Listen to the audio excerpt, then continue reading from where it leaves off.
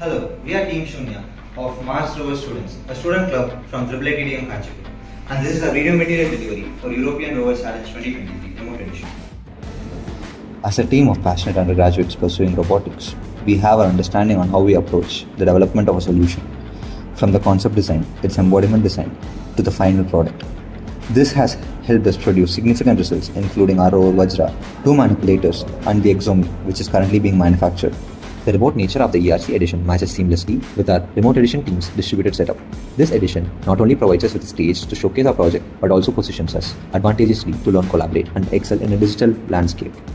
The team has organized the project into 4 distinct categories: navigation, manipulation, hardware interfacing, and fabrication. Despite these classifications, the team members are not confined towards one domain. Instead, they have the opportunity to contribute across multiple domains based on their interests.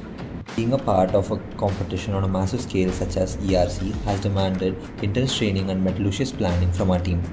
The unique nature of a situation with team members scattered across different locations and working remotely brought its own set of challenges and opportunities. By breaking down the software stack into discrete modules, we managed to isolate functionalities, rendering each aspect more manageable and comprehensible. This modular architecture allowed us to efficiently allocate tasks among team members based on their expertise. Different components could be developed and improved upon independently yet harmoniously, slotted into this larger framework.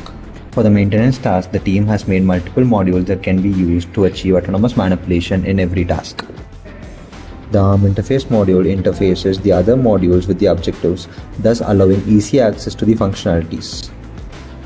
The other modules include the goal state manager, which provides the joint goal or the post goal based on the required context. The goal state manager also considers failure of certain goal poses and their recovery behaviors.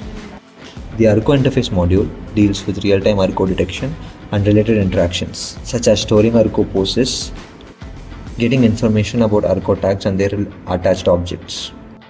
The Move Group Commander module deals with motion planning and related interactions, whereas the Planning Scene Interface module deals with the virtual scene, including adding collision objects and getting collision object information, etc. The Scene Analyzer module that is currently being developed is used for other real-time detections from ARCO markers.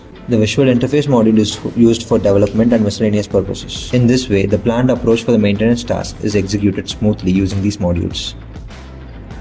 The planned approach for the navigation task majorly consists of the GUI that helps the operator minimize his cognitive load while maximizing his efficiency. The operator can simply click on the map where he finds recognized features or patterns, thus localizing the bot with ease. The GUI also allows the operation team other than the operator to provide inputs. Thank you for your time.